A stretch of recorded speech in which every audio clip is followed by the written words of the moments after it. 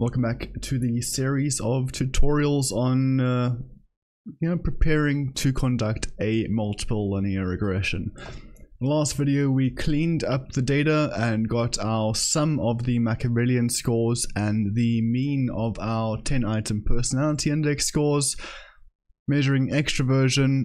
Higher scores represent higher levels of extroversion, agreeableness, same order, conscientiousness, emotional stability, and openness to new experiences, right? So before we run a multiple regression, there are certain assumptions that need to be tested and demonstrated if you are writing up a report. Some of these are perhaps less necessary to test, and others you do need to demonstrate an actual some proof that these assumptions have been met, and those are the ones I'm going to be focusing on today. So for this video I'm looking particularly at the assumption that all predictors or independent variables, depending if you're doing experimental or correlational approach, or cross-sectional rather, have a linear relationship with either the dependent variable or the outcome variable, right? Same variables, just different terminology depending on your design. Right, so let's start with a linear relationship. So essentially, the assumption of a linear relationship has to be met, otherwise you can't really use a multiple linear regression. The key is in the name there. You'd have to do a non-linear regression, such as a quadratic or exponential type of regression analysis. So for instance, here are some possible relationships. Not all of them, just some possibilities, right?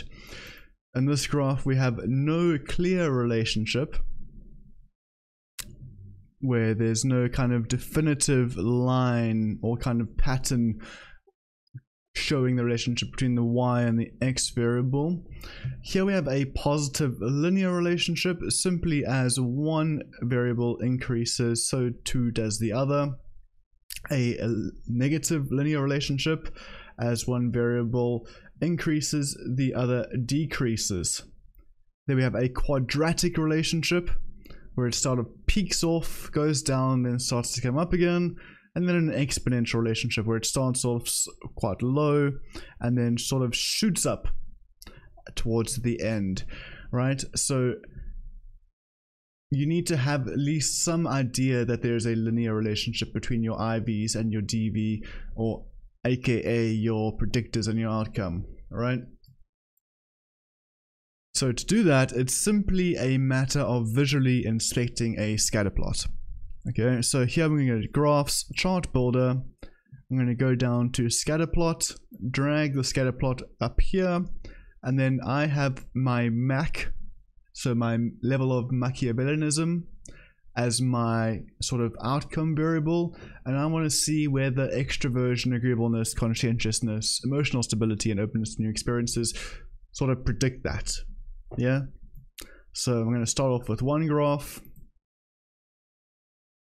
and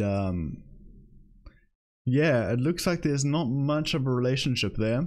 It might be indicative of an upward trend, but really it's difficult to say in that sense.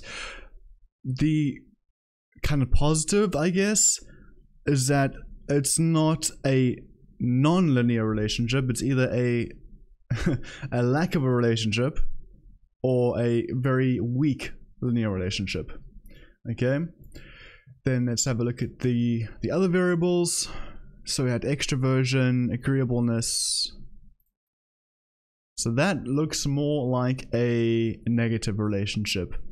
The more agreeable you are, the less likely you are to be Machiavellianism or have high levels of Machiavellianism, which is, a sort of trait where you distrust people, mistrust their intentions, and so on. So that looks more clearly like a negative relationship, apart from this little outlier here. So we'll leave it in for now, because it doesn't detract the trend too much. Then there we go, Chart Builder. let's get rid of agreeableness. Conscientiousness, I would perhaps expect a negative relationship here as well. And that is kind of what we get, kind of. Does seem to show that sort of trend. And chart builder, emotional stability. So again, I would imagine a negative trend for this one.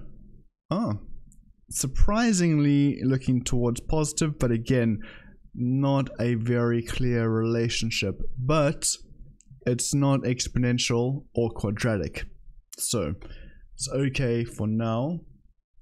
Unlikely to be a significant association. And then openness to new experiences. I don't imagine that that would be a predictor. In fact, yeah, it doesn't really seem to be. High levels of openness to new experiences kind of across all spectrums of Machiavellian levels.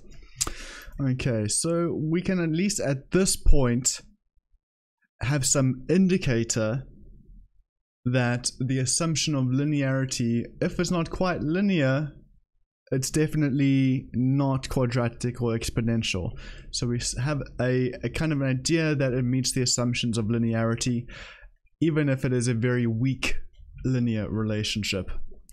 Okay, so what you might want to do in reporting these is either demonstrate that you have looked at scatter plots to assess the linearity of the relationship between the IVs and the DVs, outcome predictor, or you can kind of put these graphs in an appendix and then refer to them in your results section and say, look at appendix 1 for the scatter plots of the relationship between the outcome variable and the various predictors that you have included in your model. Okay, so the next step is multicollinearity, right? So there are two ways to test this. So multicollinearity, when we mention that, we're testing the assumption that the data does not show multicollinearity, and this occurs when you have two or more independent / predictor variables that are very highly correlated with each other. And the reason why this is important is that it leads to problems with understanding which independent variables contributes to the variance explained in the outcome or dependent variable, and as well as possibly causing some technical issues in calculating a multiple regression model. So just think of it this way: if you have two variables that are really strongly correlated, are they really measuring different things? And if you include these two variables that are essentially measuring the same construct or concept, how will you know which one of them is explaining or being the real predictor of explaining variance in your dependent variable?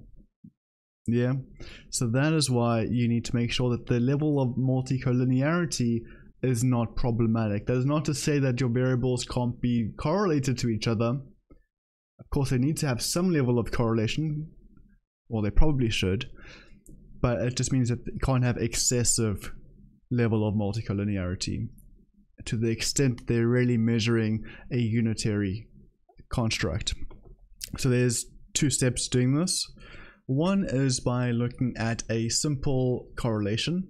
So if you go to analyze, correlate, and bivariate, and then we simply add all of the variables that we're interested in, not ID, doesn't really matter, or doesn't matter at all in this point, and then we just add them in here. So correlation coefficients, leave it at Pearson.